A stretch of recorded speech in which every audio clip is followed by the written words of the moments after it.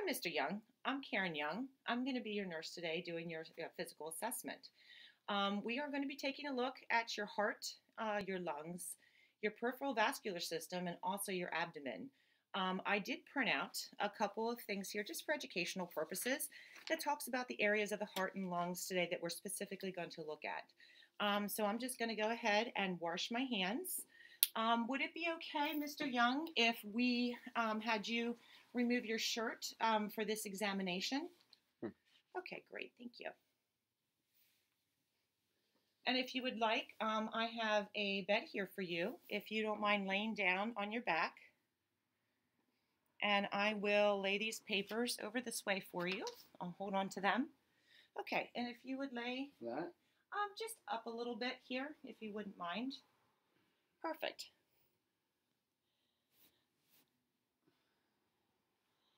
So the first thing we're going to do is take a look at your cardiovascular system. So basically what I'm going to do is I'm going to palpate the areas of your chest here that we're going to be examining. Have you had any complaints recently of any chest pain, any shortness of breath, any discomfort at all that you've been feeling? No. Have you had any cardiac procedures done lately? No. Or any surgeries or procedures to your chest? No. Okay, very good.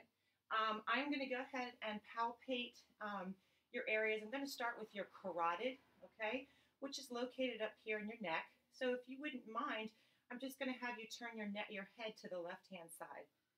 So the first thing I'm going to do is I'm going to inspect the carotid area. By inspecting that, what I'm looking for is any kind of pulsations, any kind of masses in the carotid area. And then what I'm going to do is gently, not massaging, and not feeling both sides of the carotids at the same time to impair any kind of blood flow to the brain.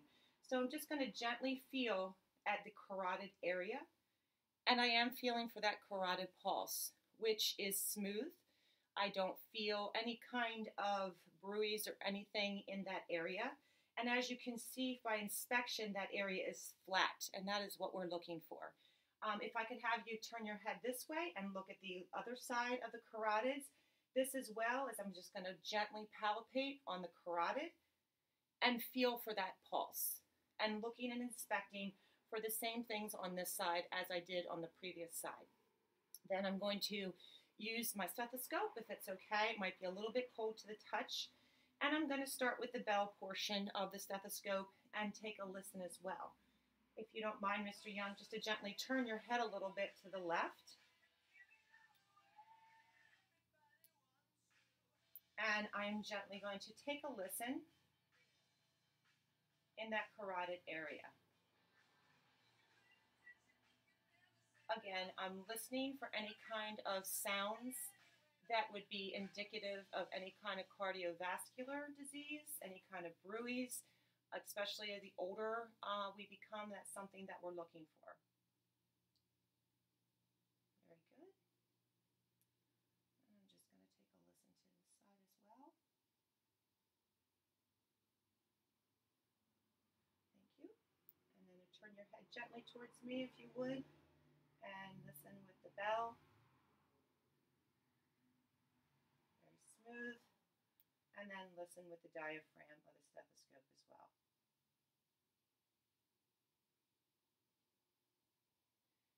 Very good. Now I'm going to move down towards your cardiovascular system. And then what I'm going to be looking for here is very similar. First of all, I'm just looking at the chest itself, looking for any changes, any pulsations that I see in the chest. And then I'm going to gently palpate. No percussion is done on the heart, just the palpation. So I'm going to feel for that second intercostal space, which I feel, and the third, and the fourth, and down to the fifth, which is known as the Erb's point. Also, as well as I'm going to move over this direction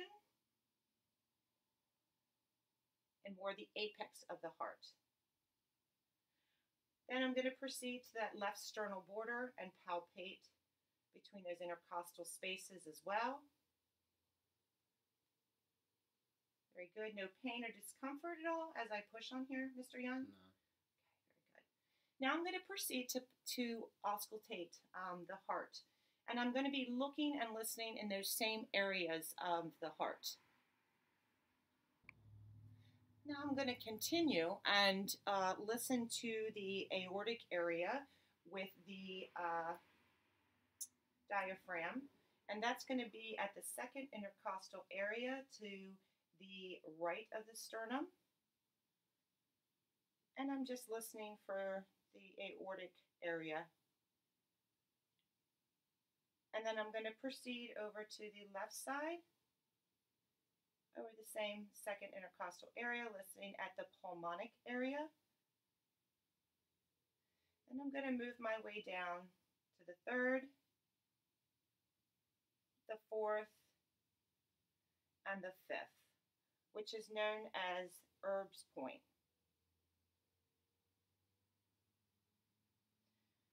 Underneath, we're going to be listening for the mitral area.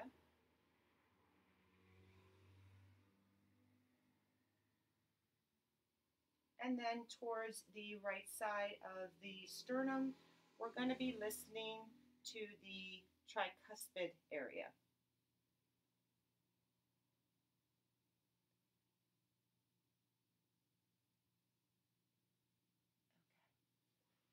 Then we're going to move on.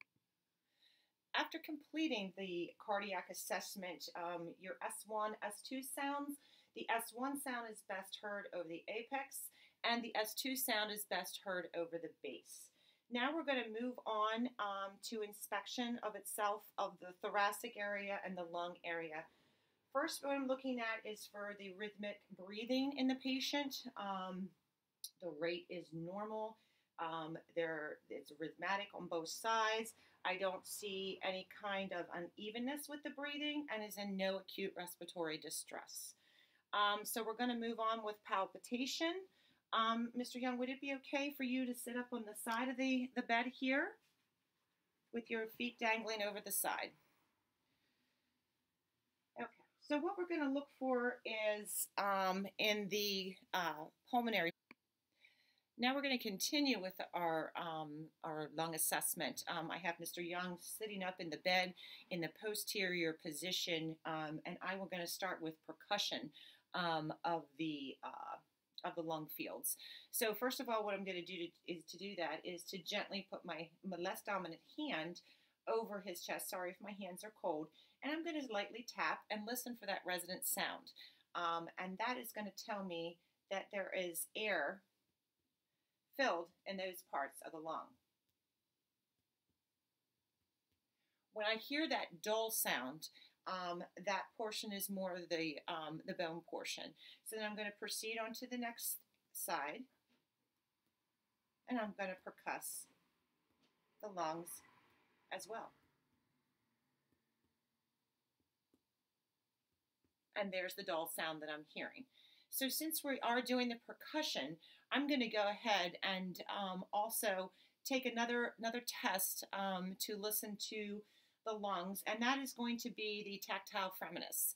And in doing that, what I'm going to do is start up in the upper portion of the posterior side of the body. And then what I'm going to do in these areas is I'm going to have Mr. Young, if you don't mind, to say 99. Okay? So go ahead. Say 99. 99. And again. 99. Uh-huh. And again. 99. Right? And again. 99. And again. 99. And one more time. 99. Very good. So basically by doing that, what I'm feeling is that vibration or that muffled sound when I'm pushing against the posterior area of the chest. Now I'm going to go ahead and I'm going to try the bronchoscopy. This is a test that is the same type of saying the 99, but I'm going to listen as well as he says it. And I'm going to take the diaphragm of the stethoscope, and if you can say 99 for me. 99. And again. 99. And again. 99. And again. 99. And again. 99. And again. 99. Again, please. 99. And again. 99. Very good, thank you. So by doing that, what I'm listening for is the 99 sound. That is going to tell me that there is not areas of consolidation and that there is areas of air within the lungs.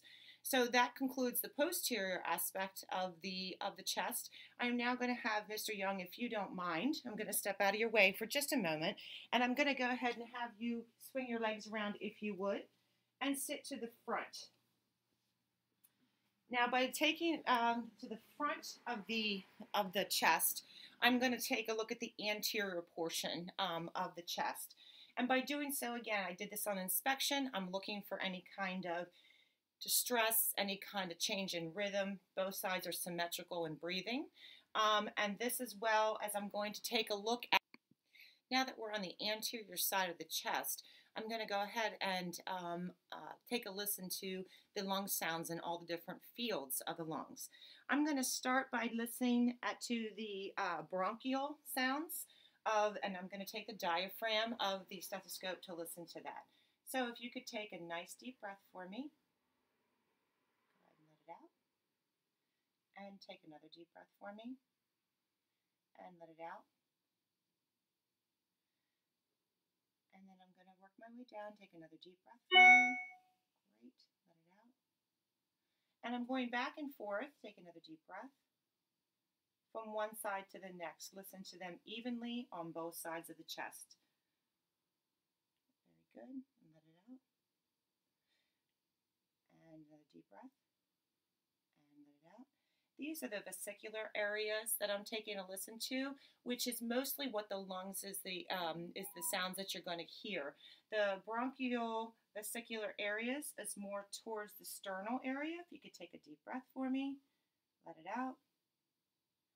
Another deep breath and let it out. Great. Deep breath and let it out. Good. And another deep breath and let it out. Fantastic. And then I'm going to listen more laterally on the anterior side. So if you could take another deep breath and let it out. Great. And another deep breath and let it out. Very good, thank you. So that concludes the respiratory assessment. Again, listening to the tracheal sounds, listening to the vesicular sounds, and the bronchiovesicular sounds of the anterior chest. We are now going to move on to the abdominal assessment. If you would, I think I'm going to start actually, if you would lie back for me one more time here, Mr. Young. That would be great. On the abdominal assessment, we are initially going to just do it by inspection. So looking at inspection, we're looking for any kind of pulsations, any kind of masses in this area, and that we're not seeing. I am having Mr. Young lie more flat for this assessment instead of more of an upright position. So I'm going to do with a light palpation over the quadrants, the right upper quadrant of the abdomen, along with the left lower quadrant. I'm sorry, the right, over to the left upper quadrant, down to the left lower quadrant. So what I'm doing is just lightly palpating. Is there any pain or discomfort when I do that light palpation on your abdomen? No. Very good. So then I'm going to do more of a deep palpitation on the abdominal area itself. And by doing this, all I'm doing is pressing in, again, feeling for any kind of masses, any kind of borders. If I'm up more of this upper right area here, I'm looking for any kind of feeling for the lower aspect of the liver. Going down to the right lower quadrant, I'm palpating if there's any kind of discomfort that would want to be noted for any kind of areas of problems in the appendix. Up here towards the left upper quadrant, the spleen is located up underneath the ribs. I should not be feeling any aspects of that spleen as I'm palpating, and then also palpating deep on that left lower quadrant. Again, the contour is symmetrical. I don't feel any kind of masses, and there's no pain or discomfort that is felt during that assessment. Next, I'm going to be taking a listen now to the abdomen. I'm going to listen first in all four quadrants of the abdomen for bowel sounds, and I'm going to do that with the diaphragm of the stethoscope. So I'm going to start in the right upper quadrant. And I should hear those tinkling sounds, which I do hear in the abdomen, followed by the left upper quadrant. Again, same healthy tinkling sounds of the abdomen is being heard, followed by the right lower quadrant, and as well followed by the left lower quadrant. Very good. After that inspection, I am then going to proceed on to the vessels within the abdomen. I'm going to turn my stethoscope over to the bell, and I'm going to take a listen to the aortic area, and that is right above the umbilical area. So I'm going to take that, I'm going to take a listen to the aortic sounds.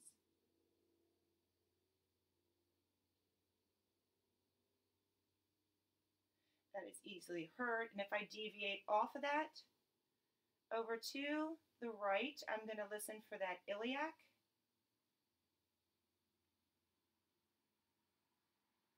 And then I'm going to go over towards the renal vessel.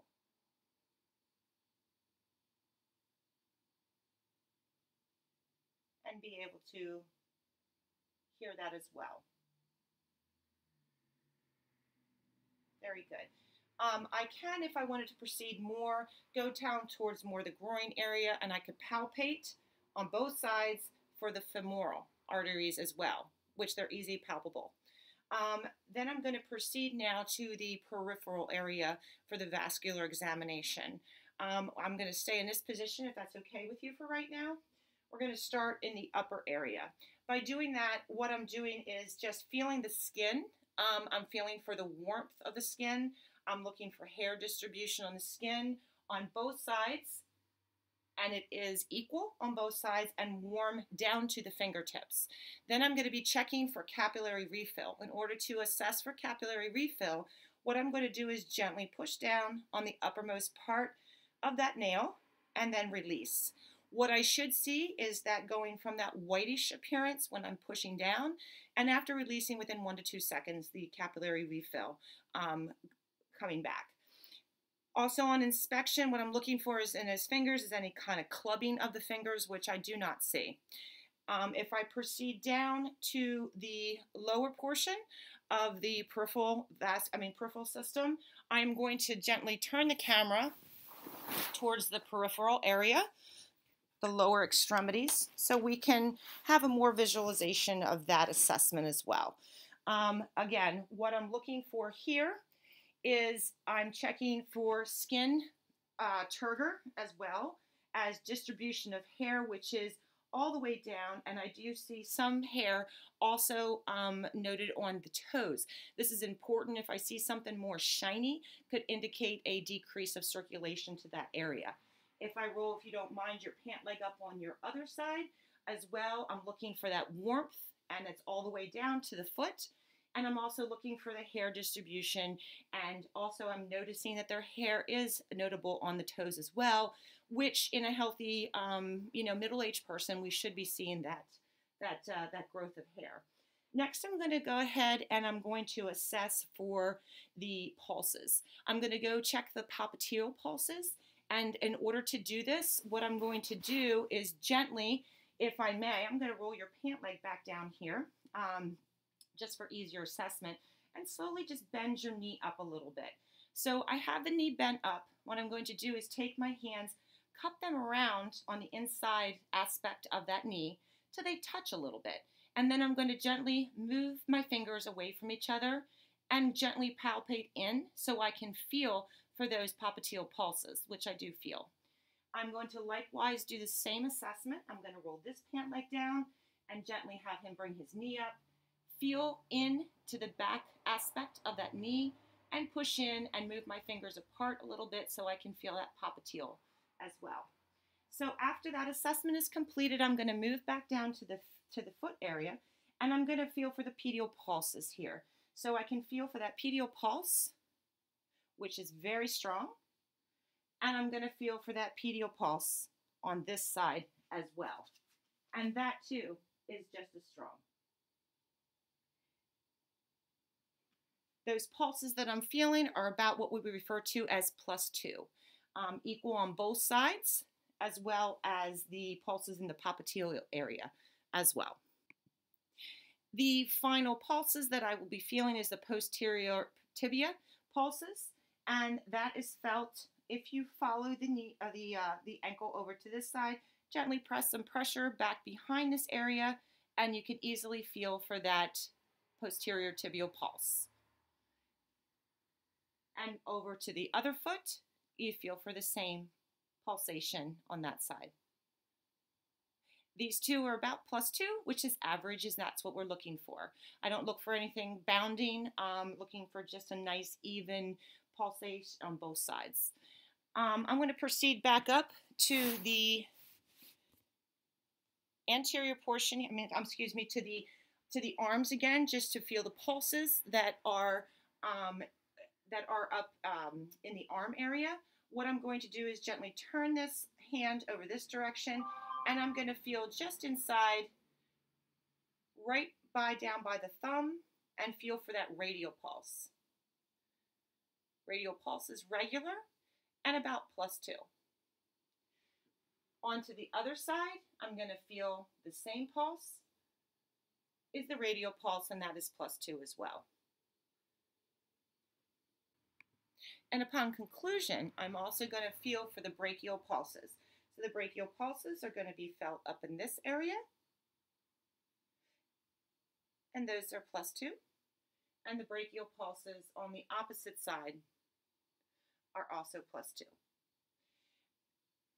On the wrist area, I'm going to go to the other aspect, opposite of the radial pulse, and feel for that ulnar pulse, which is palpable at +2. And likewise on the other side, feel for that ulnar pulse, which is also +2. So the overall assessment of the peripheral system is normal, within the normal limits. Pulses are palpated in both the extremities, in the arms and the feet bilaterally at +2. Also, upon inspection of the areas of the periphery, I do not see any signs of color discolorations, any edema, no varicosities were noted, and the skin the turgor is normal, no lesions are noted, no cuts, no scrapes. So that concludes our physical assessment of the cardiac, the pulmonary, thoracic, and the peripheral systems. Thank you.